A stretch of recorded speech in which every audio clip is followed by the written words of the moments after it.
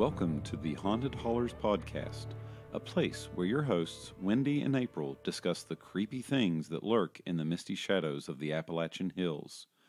I am, as always, the mysterious voice in the walls. Hello, everybody. I'm Wendy. And I'm April. Today's tale comes from Pikeville, Kentucky, and centers around the heartbreaking life of Octavia Hatcher, and includes one of many people's biggest fears, being buried alive.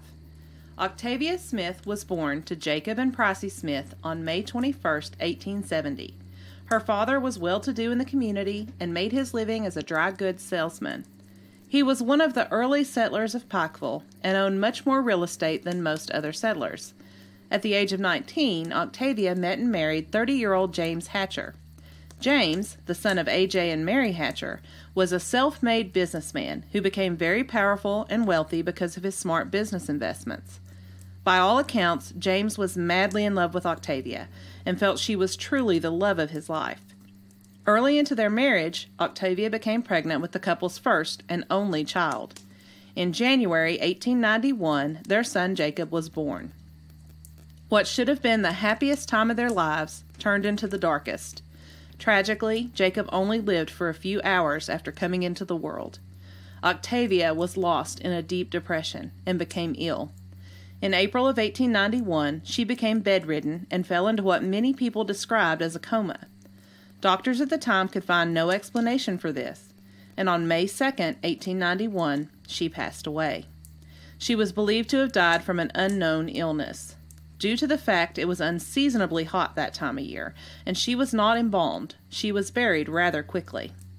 However, not long after her burial, it was discovered that other people in Pikeville were falling into the same coma-like state as Octavia had, but they were not dying from it. Octavia's husband and other family members became concerned that Octavia might not have actually died, and quickly had her body exhumed. It is widely said that when they opened the casket, her face was contorted in a grimace of complete terror, her nails were bloody and broken, and the lining of the casket had been shredded. The family's worst fear had been true. Octavia had not been dead when she was put to rest, and she had awakened from her coma underground and in a terrified frenzy attempted to escape her coffin until death finally took her. James was absolutely devastated. He had Octavia reburied, and a year later he commissioned a life-size marble statue of her to be set on top of her grave in memorial. The statue is said to be an exact likeness of Octavia, as it was created from a cabinet photograph of her. She was depicted in a dress in the style of the time, and was holding the handle of a parasol in her right hand. Later on, James built the Hatcher Hotel on Main Street in view of the memorial statue, so that he could feel as if Octavia was always looking over him. His hotel was more than just your average hotel. James was a history buff, and the hotel also served as a museum that contained many strange and unusual artifacts, and the walls of the lobby were covered with quotes and sayings that he found interesting. Octavia's picture, the same one used to create the monument, hung in a prominent place in the lobby as well. One of the most surprising items he kept in his museum was his own custom-built coffin, which is said to have been fashioned to prevent him from being buried alive. Reports are mixed as to what special considerations this coffin contained to prevent premature burial, but one story suggests that when James died, a string would be attached to his finger and run above ground, where it would attach to a bell he could ring should he awaken in his grave. James Hatcher lived a full life, but he never remarried. He died in October 1939 at the age of 80, after nearly 50 years of being separated from the wife he loved so deeply. There are many stories of Octavia's grave being haunted. One well-known story is that on the anniversary of her death, her statue would spin around, turning her back on the town and the people who allowed her to be buried alive. Although the stories of her death and burial have many variations, one thing remains the same. Many who have visited her cemetery have experienced strange occurrences. According to the American Hauntings website, a woman named Herma Shelton interviewed people who lived on the hill by the cemetery and found the following stories. One couple had lived there over 30 years and had recently been experiencing the sound of a woman weeping coming from the grave for several nights. The noise was investigated, but no one was found to be in the cemetery. Another couple reported that they walked into the graveyard because they heard a kitten crying in the darkness. As they approached the Hatcher grave, where the sound was coming from, the crying stopped. In addition to hearing cries, others who lived nearby reported seeing a misty specter near her grave. Some reporters claimed to feel depressed and anxious around the grave. Many are too afraid to go after dark. Was Octavia buried alive? Is she still haunting the area where her marble likeness stands to watch over the town? The only thing we know for certain is that 2 lives were taken from this world far too soon in this tragic story.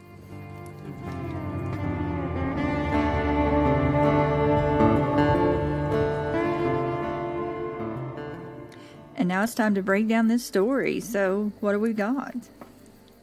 So there's a lot of different variations of the story. As we were researching and reading, one story will say one thing, one story says another. There are different theories as to what kind of sickness may have caused her to fall into this coma-like state. So I think it's really interesting to look at the way the story is kind of warped and told differently depending on which source you're looking at. Mm-hmm. So we know that Octavia, the part about her getting sick, we know for sure that happened because in all of the stories about James Hatcher's life, he constantly referenced her death. That was the loss of the love of his life. It really affected him as a person. So that part is pretty solid. We know that happened.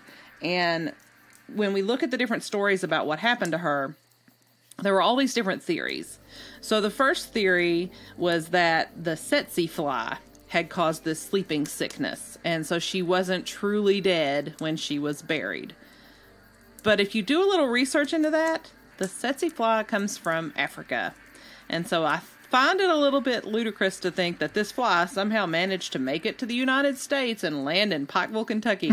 It got on a bag of flour. It was on a train. Then it went across the ocean. Then it hopped on another train. It totally holds up. Okay, and it's funny you say that, voice in the wall, because there is one theory that, maybe where he was a trader, where he was a businessman, that maybe the fly did come over on something. Maybe, I think it was from Italy. Well, they talked about how there was a similar sickness going on. Not really that it was from the tsetse fly, but that there was a similar sickness going on in Italy at the time. And he did import lots of different things. So there's a possibility that maybe he imported something from Italy that had picked up this disease or that had these germs on it, and then she came in contact with it. To me, that one holds up a little bit more than, right, she was bitten by a tsetse fly that caused this sleeping sickness. So, truce, we do know. She did have a baby.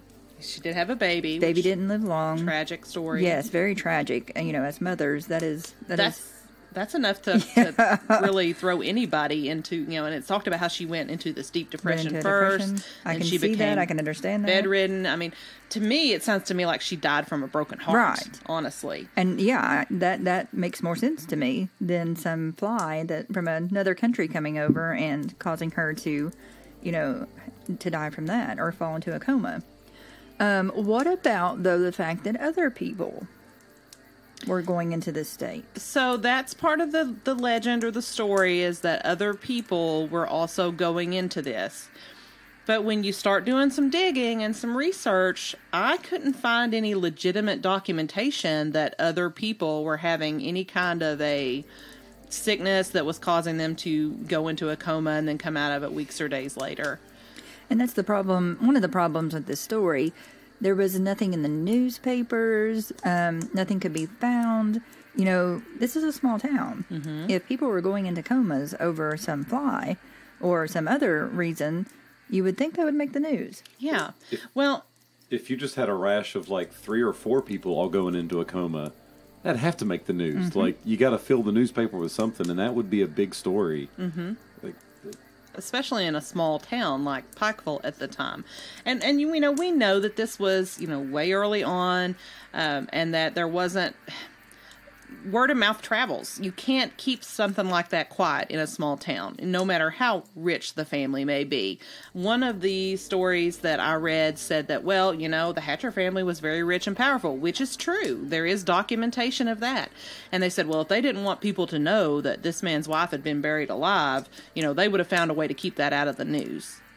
Which, rich and powerful people can do a lot of things, but coming from small town Appalachia and knowing how things work in small town Appalachia, if something like that had truly happened, people are going to be talking about it. People are going to talk. If people want to talk, they're going to talk. Right. And another interesting thing, in one of the sources that we looked at for this, it talked about how the person wanted to not debunk the story, but they really wanted to find some actual basis and fact in it. And so when they went back and were trying to find like the old newspaper archives, a few months before her death and a few months after her death, those archives are just gone. They're missing. They don't exist. And so you can't find her obituary anywhere. And I think that's really interesting, because if we actually had her obituary to look at, a lot of times stuff like that gets mentioned in obituaries, especially during that time period. They would put a lot of the details about the person's life. And so that would be a really interesting piece of information to examine, but it just doesn't exist out there anymore. And something else, talking about the newspapers, something else that wasn't found in the newspapers is the fact that she was buried alive.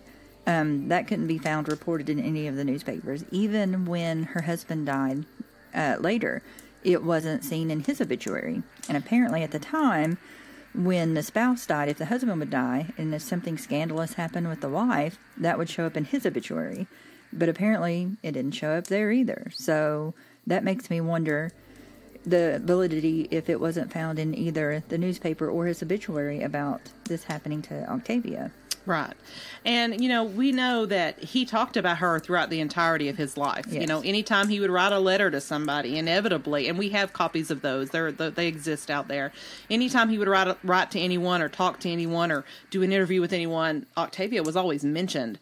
So I find it really hard to believe if this truly happened to her and when he passed away, that wasn't mentioned. And even if it was true that, this happened and he didn't want it to get out and he was very rich and powerful and was able to keep that from being told, when he died, what was there left to hide? What would have kept them from coming out with it at that point? Right. He obviously loved her. Not only was he buried at the foot of her grave to be close to her when he died, but he never remarried. Right. Lived the rest of his life and never moved on. And they were young when she died. Yeah. So, yeah, he definitely loved her. Well, I think it's interesting that you mentioned that he was buried at the foot of her grave, because so much of the legend or the story kind of revolves around her grave and the monument that he had created for her. At one point, it was told that, on the anniversary of her death, that the statue would turn on its pedestal and turn its back to the town. And that was kind of symbolic of how the town had turned their back on her and how they had let her be buried alive. And so I think that was really interesting, because if you look at the stories about the headstone and the monument that was created, there's a lot of things that are told about that are not factual either. We read several different articles about it that talked about how her statue was holding baby Jacob in her arms, and that part of the statue had been broken off. And it is true that part of the statue has been broken off, and I'm going to post some pictures of the monument and the gravesite on our Instagram page so that you guys can check it out. So her right hand is missing in the pictures of the monument today. But if you look at the way that's crafted, there's no way that hand was cradling a baby. Baby Jacob is buried at the foot of her monument as well, and he has a little gravestone that has a little infant laying on top of it. And so I think that kind of became convoluted. People saw that. They saw that her hand was missing, and they thought, baby Jacob was broken off, and now he lays at her feet. But that was actually just part of his headstone to begin with. Because when it talks about what her monument looked like, it talks about how relevant her style of dress was to the time, and she's holding a parasol in that right hand. And if you look very closely at the pictures, you can still see the parasol laying up against her dress, but the hand holding the handle is missing. Mm-hmm. So I think there's lots of stories that kind of get told from person to person, and everybody kind of adds their own spin on it. And so, when you're looking at that, you kind of have to say, okay, well, here's what's told, but here's at least the facts that we can deduce them from the information that we have. One thing that does bother me is the story of James's casket that he had specially made that was in the lobby of the hotel. Mm-hmm. If that is indeed fact, why would he have such a casket made that was set up for him to be able to get out of if he was buried alive? I think that kind of goes back to the fact that being buried alive was a very serious fear that a lot of people had back then. But, even today, you hear stories of, somebody waking up in a morgue. They thought they were dead and they took them to the morgue and then turns out that they weren't. I think that's just a really common fear. Well, there's a lot of, literature that we teach that talks about people being buried alive. Mm-hmm. Correct me out. What's the time period on this story? Is it early 1800s? Early 1800s. Okay, so the one thing I was going to reference here is from 1937, and a gentleman named Thomas Purcell, who was a firefighter, had the nightmare of being buried alive, and he created basically an escape hatch to ventilate the coffin from the inside with a wheel lock. He passed away in 37 at 83. And was buried along with provisions, but there are no signs that he's tried to get out. But yeah, so it is a real thing that has happened for a long time. People have been worried about being buried alive. Well, that tracks, because I went back and looked at my notes. It wasn't early 1800s, it was the later 1800s, because James died in 1939. And so that really, that matches up really well. Well, this would have been around the same time. My great-grandpa used to tell me a story about being at a wake. And, they were setting up with the body and, whatever you do. I've never been to one, but, I've heard stories. But he was talking about sitting up with the body, and the body was sweating. And he didn't think anything of it at the time. Now, I'm not a medical person, but I just don't think bodies would sweat. I mean, in my opinion, I know that they do things, but I didn't think sweating would be one of them. As he got older, he kind of thought, maybe that's not what should be happening. The person was buried. And then he kind of questioned that later on, as he got older and started learning more things. And so then I hear that story and I'm thinking, oh my goodness, that kind of became a fear for me. Mm-hmm. And that kind of, the literature that we teach, Follow the House of Usher. Oh yeah. Where he buries his sister alive. Cask of Amontillado. Yes. All of that's been prevalent throughout literature. Mm-hmm. I think it's really interesting, too, when we think about how James was such a history buff, and we think about his hotel and how it was kind of like a mini museum, and it has all these stories and rich history. And I think it's one of the things that we read talked about how there was a story that he used to tell. And he used to tell this story about how this woman was walking with her child and someone watched a boulder kind of roll down a hill and land on the woman and child, killing them. And so the story goes that the boulder is still there and that the woman and child are buried underneath it because they weren't able to move the boulder to retrieve their bodies. And apparently this is a story that James was really fond of telling. He liked to tell this story because he was such a huge history buff, and the boulder did exist there in that location. And he thought that the ghost story aspect of it was really interesting. And so one of the theories that is talked about with this story is that maybe in him telling that story again and again over his lifetime, that somehow that morphed with the story of his wife and how she passed away, because, one of the ghostly things about the story he told was that, sometimes at night you could hear the woman crying or the baby crying and her looking for her child. And then again, with the story being told about the graveyard, about how people would hear baby cries at night, mm-hmm. or crying women in the graveyard. And so it's like maybe those two stories have kind of been superimposed over one another over the years. That does make sense, yeah. So this is kind of like an urban legend, and we know that urban legends, there's a little bit of truth, mm-hmm. And then it's mixed with some, embellishments. And the main thing about a urban legend is to teach a lesson. To, don't do this or don't do that, stay away from this. I'm not sure what our lesson would be here, though, if this was an urban legend. Don't bury people alive. I'm not sure what our lesson could be from this. So I do get an urban legend vibe from it, mm-hmm. but I'm having trouble figuring out what our lesson would be. Yeah. Well, and too, when we think about that, talking to people in the Pikeville area, apparently this is pretty widely accepted. I mean, looking at one of the museums at the time that even talks about like the natural history of Pikeville, this is frequently covered there. But the Hatcher family, even today, is kind of like, this didn't happen. Wish you would stop telling this. Mm-hmm. We know that the story of how Octavia's hand was broken off of her statue, they found out very quickly how that was happening, that, there is a University of Pikeville, and college students were going out there and, around Halloween and turning her statue around kind of as a prank. And that was how the hand got broken off of the statue. And so then after that happened, descendants came in and raised it on this big tall pedestal so it can't be reached anymore. And after that happened and they put a large gate around the cemetery, it doesn't turn around and spin anymore. So that was kind of debunked through that. Right.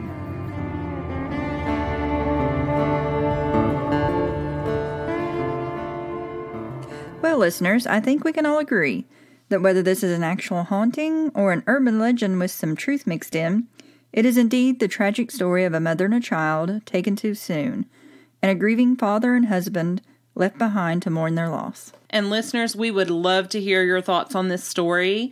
Do you think that Octavia really was buried alive and that she still haunts the town of Pikeville today? Or do you think this is urban legend? Really tell it. We want you to tell us what you think. While you're telling us what you think, you have an exciting opportunity this week. We are going to have a giveaway for our very first Haunted Hollers merchandise. And so we created a Haunted Hollers t-shirt. And if you want to see a picture of what it looks like, it's on our Facebook page and it's also on our Instagram. And in order to enter this giveaway, all you have to do is go either to our Facebook page or our Instagram page or holler at us on Twitter and share your thoughts about this story and let us know what you think really happened. Next time on our next episode, we will take those of you who share your thoughts. We'll put you into a drawing and we'll draw a name during the next episode to see who wins the t-shirt. You can contact us via Facebook at Haunted Hollers. We are also on Instagram at Haunted Hollers, and you can even find us on Twitter at Haunted Hollers. We do have a website, www.hauntedhollers.com, and you can email us at hauntedhollers@gmail.com. Until next time, listeners, beware of things lurking in the shadows.